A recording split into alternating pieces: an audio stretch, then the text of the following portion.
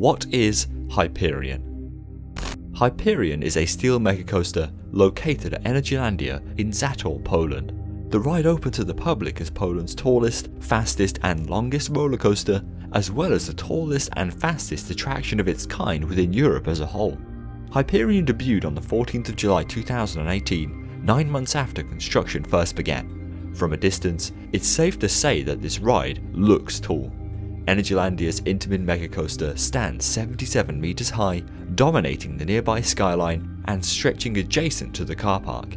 However, as guests come closer to the attraction's entrance, they begin to learn more about its initially not so obvious theme. Interestingly, Hyperion is themed to space travel, more specifically a mission to Hyperion, one of Saturn's many moons.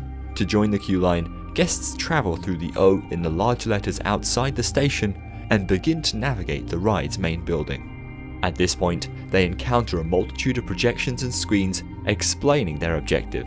Visitors are astronauts, destined to be part of the research mission to Hyperion aboard the spaceship Hyperion 1. It quickly becomes clear that guests are walking through what looks like a futuristic space station. Riders navigate a multitude of rooms, eventually entering the station building. At this point, visitors board one of 2 trains, each of which seat guests in 7 rows of 4. This leads to a total of 28 riders per train. Once everyone on board is ready, a countdown begins. At 0, guests leave the station building and instantly begin the long climb. The trains ascend to the ride's maximum point, placing them high above the rest of the park. Here, they crest the top of the lift hill and peek over the 82-meter drop. Riders then quickly plummet down at the maximum vertical angle of 85 degrees straight into a tunnel. It's at this point that the trains reach their top speed of 142 kilometers per hour. After traversing briefly underground, riders emerge from the tunnel into a large airtime hill. Several seconds later, guests quickly accelerate towards the ground, all before climbing a second hill. This time, however, the trains whip to the right, inverting visitors into the ride's only inversion, a large dive drop. Once navigated, guests complete a high-speed leftward bank, followed by a small speed hill. They then ascend another, large airtime hill. Seconds later, the trains bank left into an overbank turn, passing underneath the ride's lift hill. The majority of the later layout is then comprised of small speed hills, a series of whippy bank turns, and a final, large airtime hill. Guests then pass through a series of water fountains before ascending into the ride's final brake run, marking the end of their experience.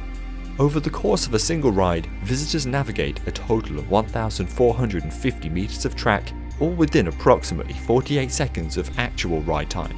Due to its moderate length and large train capacity, Hyperion has a throughput of roughly 1,300 riders per hour.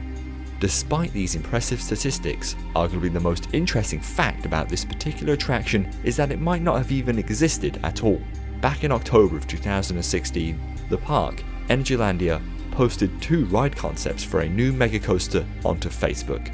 One of these concepts came from Hyperion's actual manufacturer, Intamin, while the other was from the Dutch firm Vekoma. Both rides featured similar starts. However, partway through the ride, the Vekoma concept focused more on tight twists and turns, while the Intamin design flowed through a less compact mixture of airtime hills and quick transitions. Energylandia then asked fans to vote for the concept they would like to see built at the park. As we know today, the Intamin ride won the vote, leading to a slightly modified design of the original concept being built, Hyperion. Overall, the park's largest roller coaster has been well received. Many praise the ride for its intensity and airtime. However, others raise concern, stating that despite its young age, the back of the train gives a noticeably rougher experience compared to the front. Nevertheless, Hyperion is overall seen as a fantastic roller coaster, offering a wide mixture of forces and exciting track elements. The fact that we, the public, voted for this attraction makes it ever so slightly cooler too. Would you like to see this voting process be repeated at other parks considering new rides? Let us know in the comments down below. Thank you for watching, and we'll see you all next time.